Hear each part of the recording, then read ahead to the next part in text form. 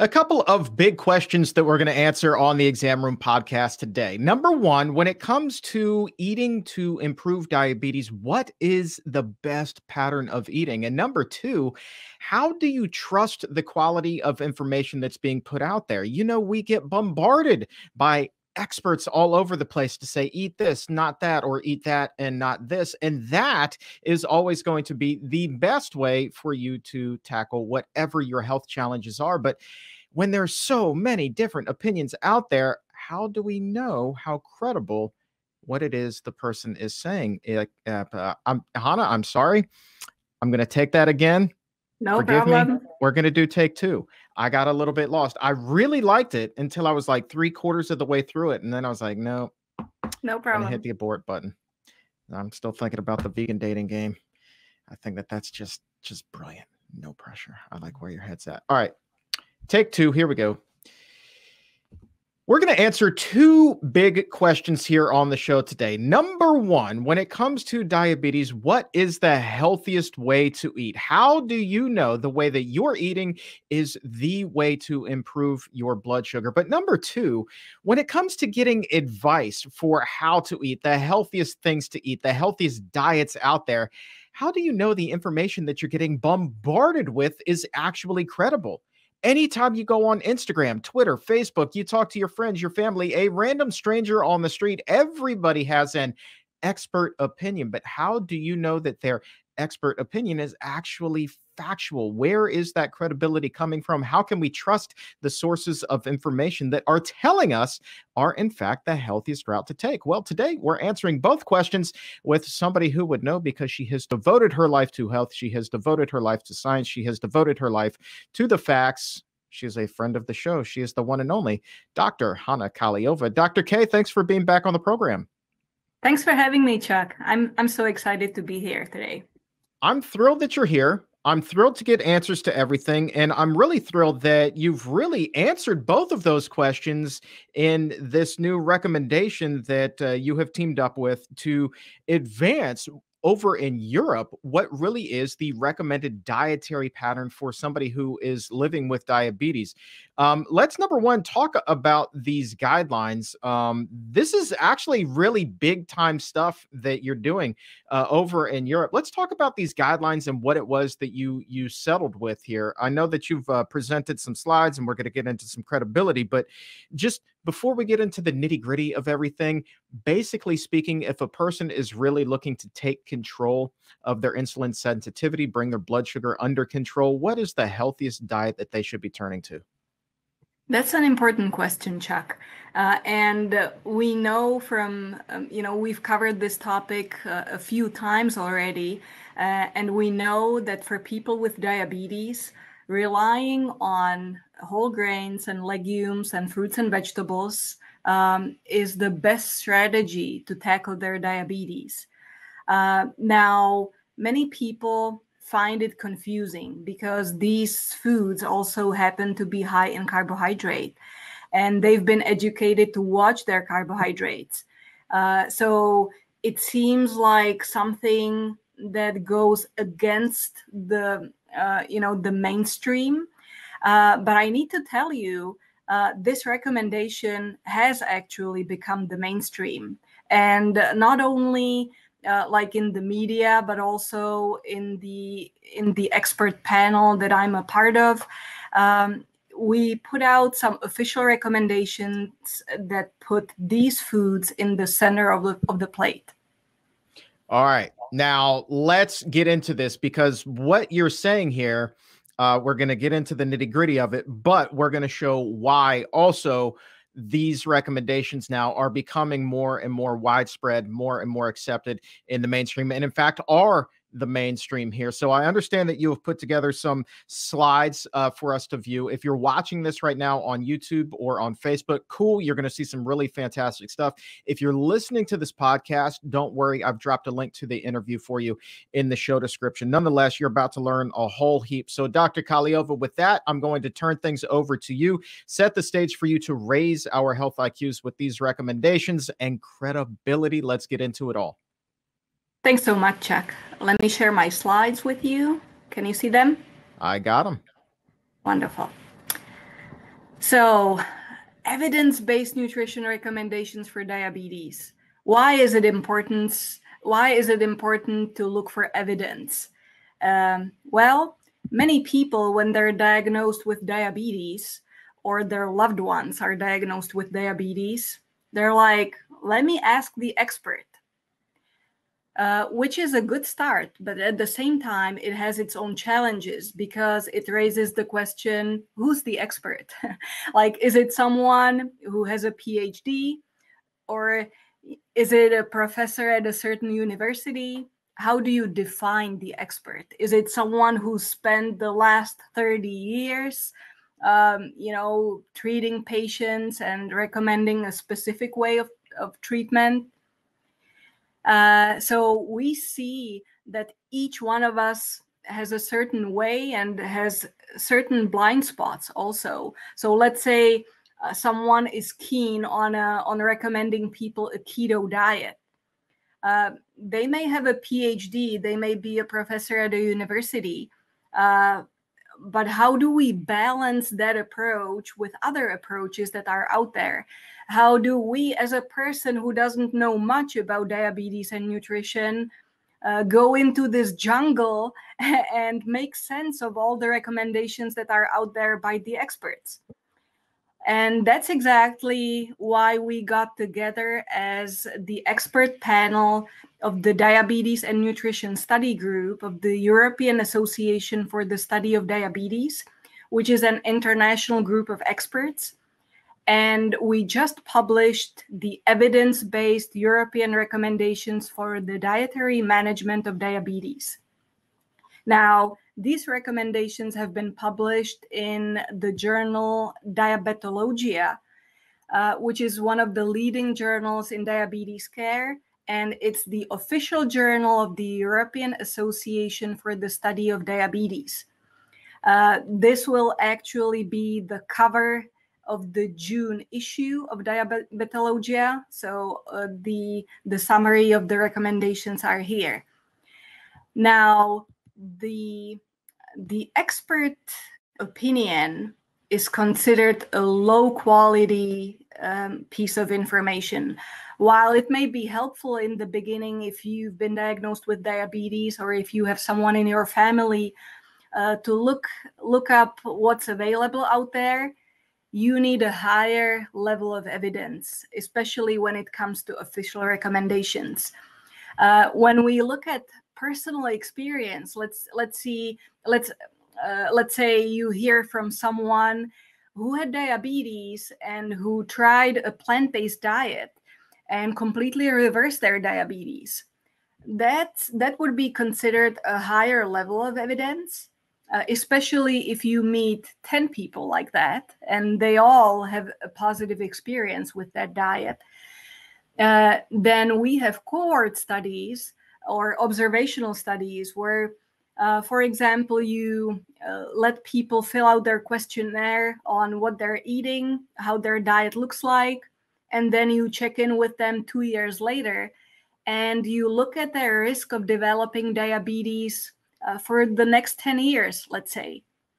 That would be an observational study. You're not intending to change their diet at all. You're just observing. You're looking at, does what they eat have any effect on their risk of developing diabetes?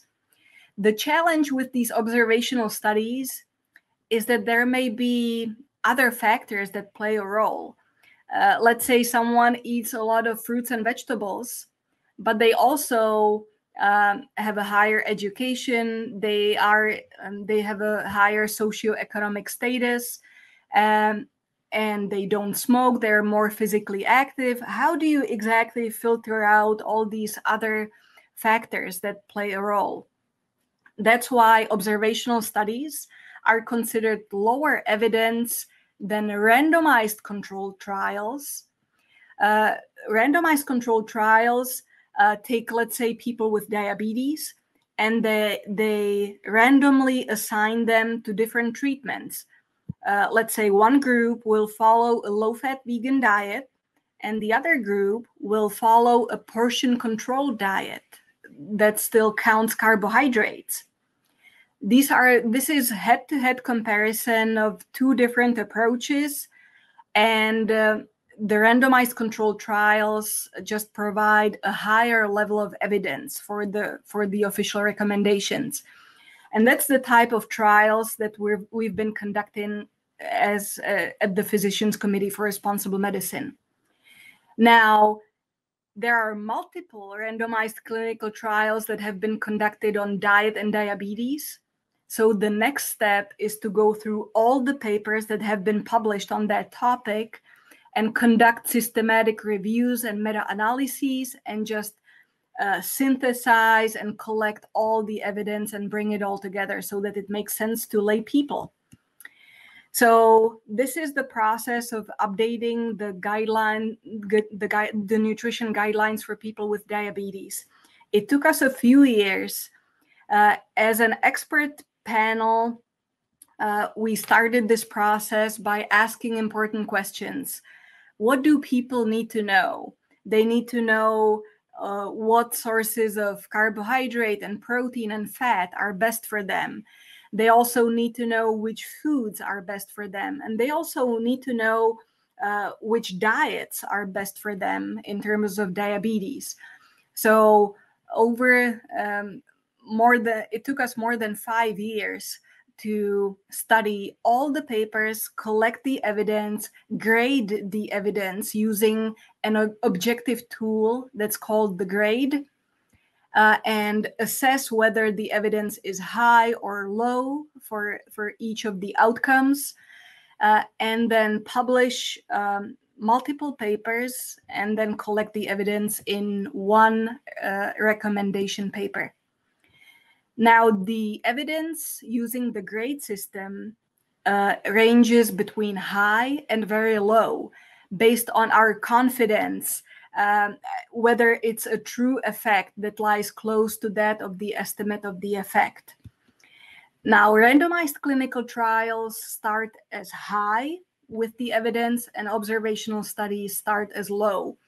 And there can be upgrades or downgrades based on the quality of the study.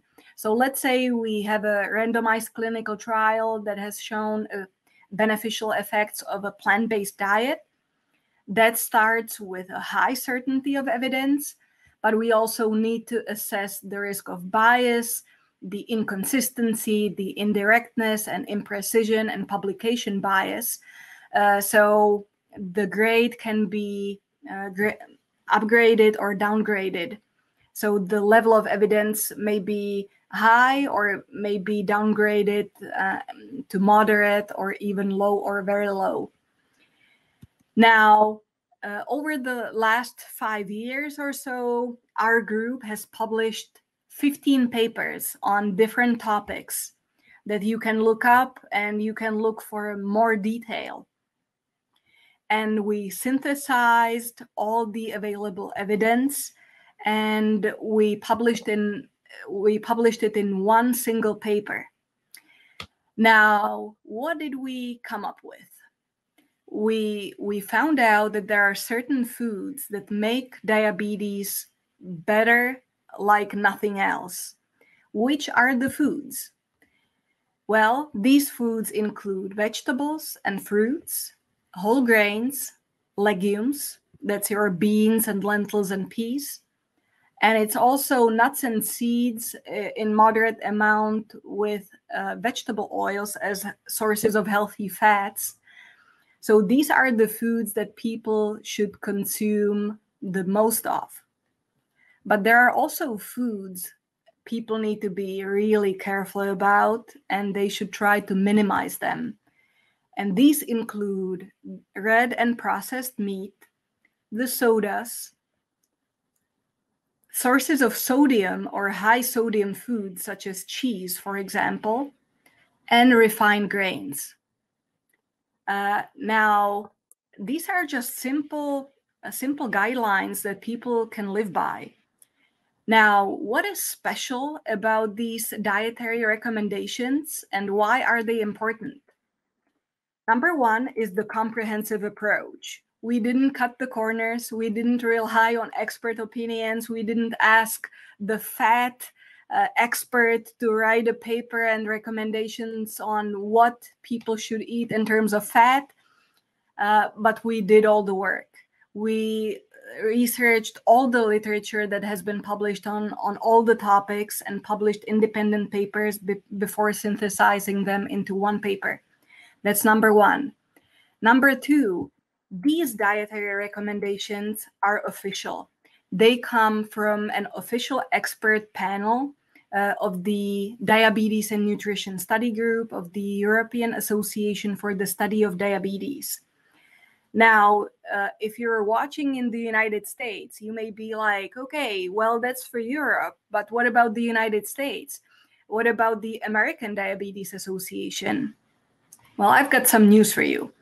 The European Association for the Study of Diabetes and the American Diabetes Association also meet on a regular basis, and they publish joint recommendations for people with diabetes time to time. So next time they meet, it's likely that they will also update the joint recommendations. And number three, why these dietary recommendations are so important is that they put all the plant-based foods in the center of the plate. They emphasize all the vegan foods that make diabetes much better and can actually reverse or even prevent diabetes. So eat your plants is the message from the official dietary recommendations for people with diabetes.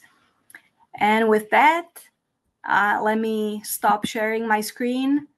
And I bet you have many, many questions for me, Chuck. Oh, I've got one or two, Dr. Kahleova. Very interesting stuff. Before we get to the credibility portion, which very well done as far as how you weighted the particular research that was considered. Number one, the recommendations that you drew up here, even though we're waiting to see what movement will happen here in the U.S., how do they differ from the current U.S. dietary guidelines for somebody with diabetes? The current recommendations for people with diabetes emphasize the energy restriction. That means someone who has been diagnosed with diabetes, they need to count their calories. They also need to watch their carbohydrates. That's the standard recommendation. And they state that a plant-based diet is possible, but it's more like on the side. Like it's not in the center of the recommendation. Now, this particular paper puts all the healthy plant foods in the center of the recommendations. And that means that a vegan diet is just like the superfood or the super diet for people with diabetes. And going to these recommendations as well, you were talking about the American Diabetes Association. One of the things that I know we grapple with here in the States is the impact that industry influence can have on dietary guidelines. In Europe, is there that same concern? Is it really easy for, say, the Beef Council to get in, whatever the equivalent would be in Europe, to get in there, throw a whole lot of money behind the policymakers, the policy shapers, the same way that they are able to do here in the States? You're raising an important question, Chuck. And the industry funding seems to be omnipresent in the United States. And I need to say, and I'm really proud to be a part of this expert panel group, because there has been no industry funding involved in the dietary recommendation process over the last few years. So that makes me really proud to be a member of such an independent group of experts who cannot, compromise their science based on any industry funding. And kind of with that in mind, what is the prevalence of diabetes in Europe compared to what we have right now in the States? The issues are kind of similar. like the main objections of people, of clinicians, who would like to see their patients improve their diabetes. The objections usually include, well, a vegan diet, will people do it? Like, it's such a major change to the current diet that they're consuming. We're concerned that people will just not do it. And the answer is, maybe each patient with diabetes should have the options. They should know, okay, this train will take me to my destination in 2 hours, and it's kind of slow, and the price is low. That means not many dietary changes are needed. Hopefully it'll get me to my destination, but if it does, it'll be really slow, and who knows if I'll get there. There's another option that brings you to the destination real fast, but the price is also higher, such as when you take a fast train. I was recently in Japan, and I loved the Shinkansen. The Shinkansen is the bullet train that can go like 250 miles an hour. And it's amazing. It takes you to your destination. The trip that would usually take you 2 hours may take you only half an hour. But the price tag is also much higher. So you need to do the decision and make the decision yourself based on your values. I always like the speed. If I can gain some advantage of getting somewhere faster, I consider it a major advantage. So if a vegan diet can improve your diabetes much faster and much more effectively, are you willing to pay the price? Are you willing to make the dietary changes? And that's a question that each person needs to answer for themselves individually. I hope to make it to Japan someday myself. That's really awesome that you were just there. So when we're talking about making these changes and laying out the guidelines and people then weighing for themselves, what route they want to take, how big of a reach are you expecting these particular recommendations to have? I mean, historically speaking, what has the reach been for the Diabetes and Nutrition Study Group and the European Association for the Study of Diabetes? Are they like the gold standard when it comes to nutrition for people with diabetes? That's exactly right, Chuck. They're the gold standard, and the official guidelines that were lastly published in 2004. So it's been a while. It took us a while to update them. They've been cited by so many papers and so many healthcare professionals. Whenever healthcare professionals want to look up the official recommendations, these guidelines come up as one of the first documents. So they're the mainstream. They're influencing the healthcare professionals and also the lay audience, whoever wants to learn more and in more detail. What would the equivalent be of an organization here in the States? You mentioned the American Diabetes Association. Would that be about the equivalent here, or are we talking like full-blown FDA kind of deal? We're talking about the American Diabetes Association. Right. That's big time right there. I mean, that's huge. Yeah, absolutely. A couple of things here. You mentioned that on your healthy foods list, you did include healthy fats. Now, in the plant-based community, when you're talking about oils, I mean, that is a hot topic. I mean, a lot of people want to take those oils and light them right on fire and say, no, not in this kitchen. Nonetheless, you definitely had vegetable oil in your yes column. What data did you see that made you comfortable including that in the this is okay field? Yeah, that's an excellent question. Vegetable oils are a much better choice than all the animal fats, such as butter or lard, let's say. So that led that led the expert panel to the conclusion that it's really good to emphasize that the vegetable oils, and I need to say non-hydrogenated and non-tropical oils. So that excludes palm oil, and it excludes coconut oil. So good examples of the fats that are recommended here are, for example, olive oil or rapeseed oil. And when we're talking about how much of these, should we consume oils at all? Should we rely on nuts and seeds for the little fat that we need? That's an excellent question, and that regards the quantity. But the source is the plant foods that contain these healthy fats. So that's number one. Number two, what about the quantity?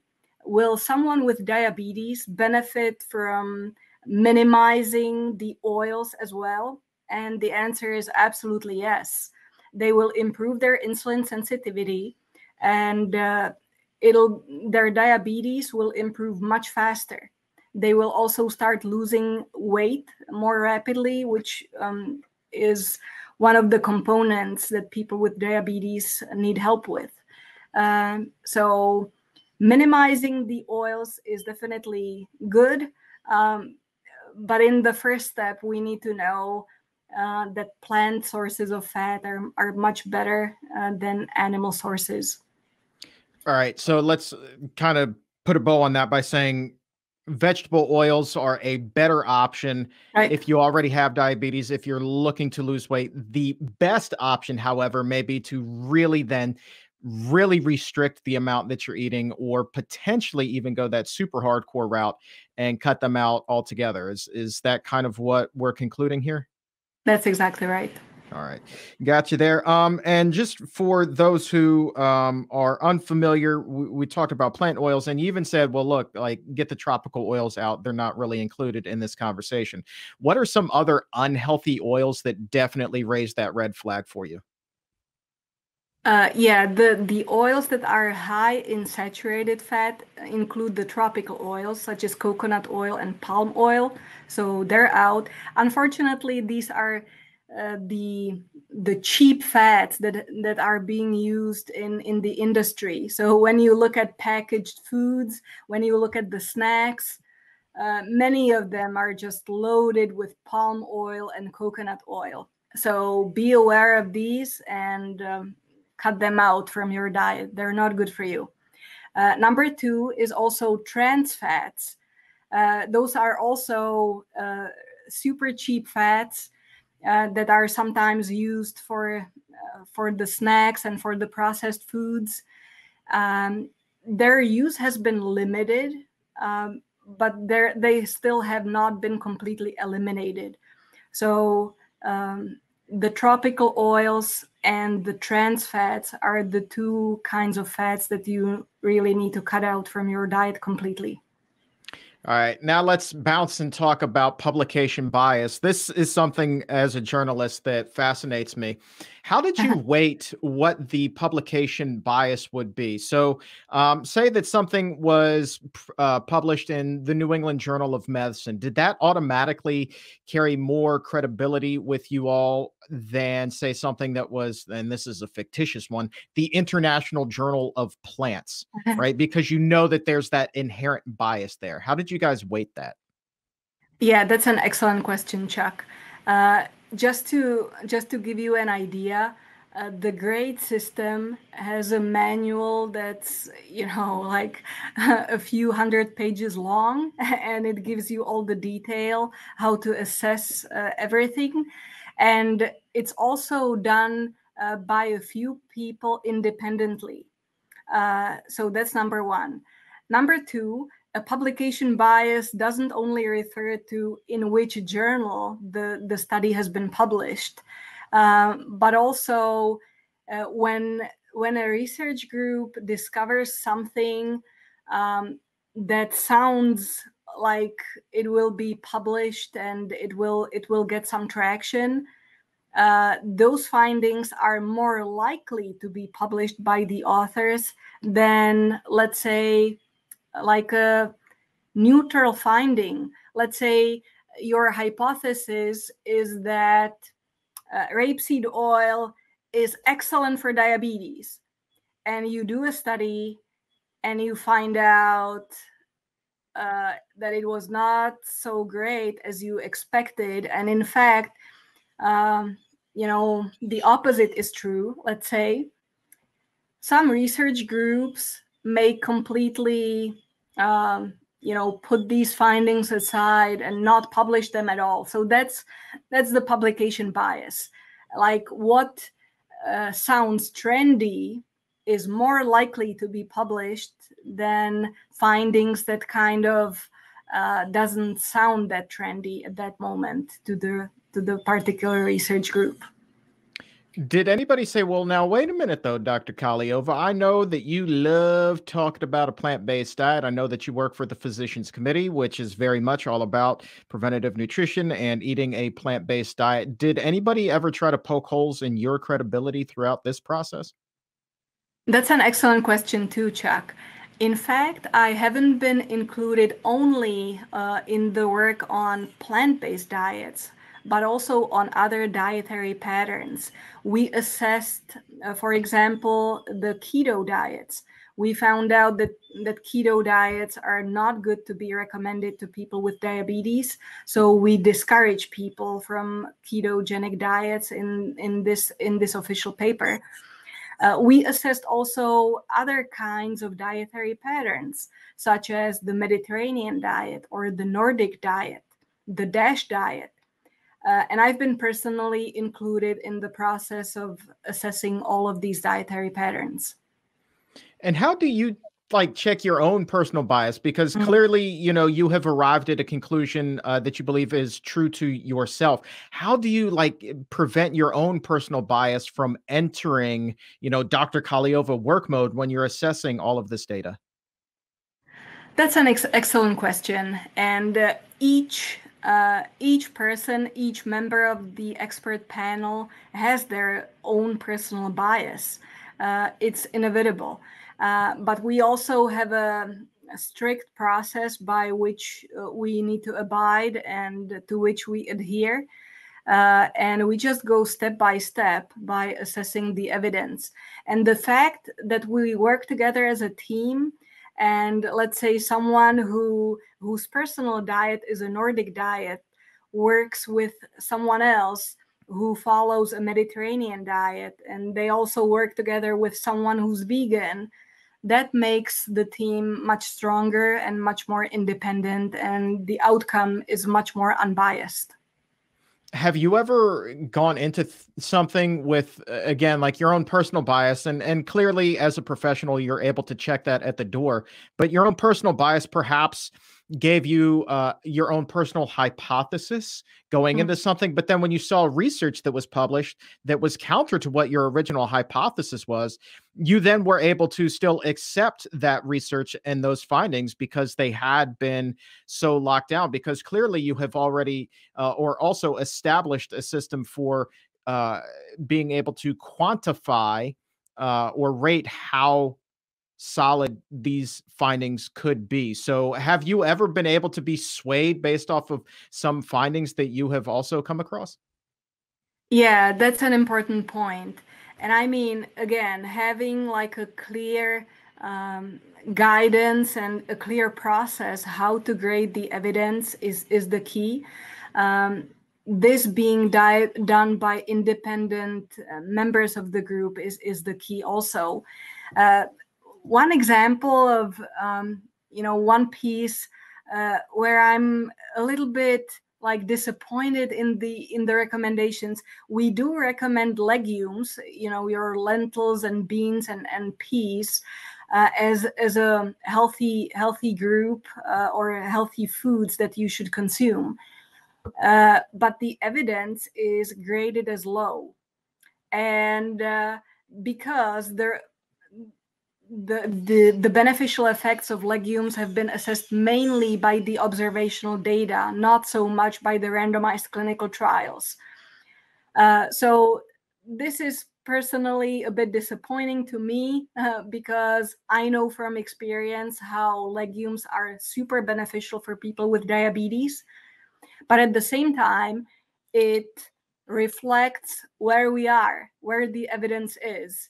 It shows that we need more randomized clinical trials. We're not done.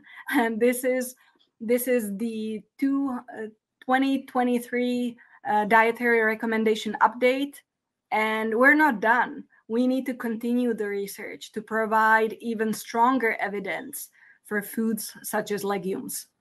I guess my final question to you is, because you feel passionately about the legumes, if you were to design your own study specifically about this to try to get answers to the questions that are still outstanding there, or just to shore up the quality of data, how would you, Dr. Kahleova, start to arrange this study? How would you organize it and lay it out?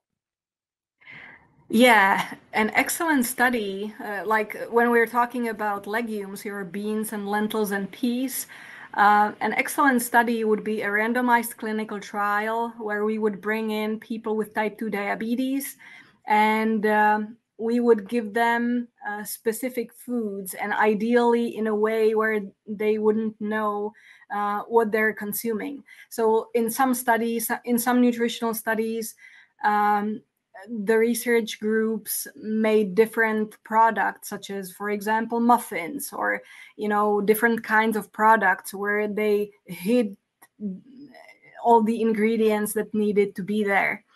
With legumes, it's a bit more difficult, but ideally, people would consume different amounts of legumes, and we would look at their glycemic control and other markers of cardiometabolic health, their body weight, their blood pressure, their A1C as a marker of glycemic control, their blood lipids. And so we would comprehensively assess the effects of different amounts of legumes that people consume over the course of, let's say, at least 12 weeks. And assess the effect on their diabetes and other cardiometabolic outcomes. There it is. See, I look forward to you putting a study to, let me just throw this out there into the universe and see if we can't get it to manifest from the exam roomies.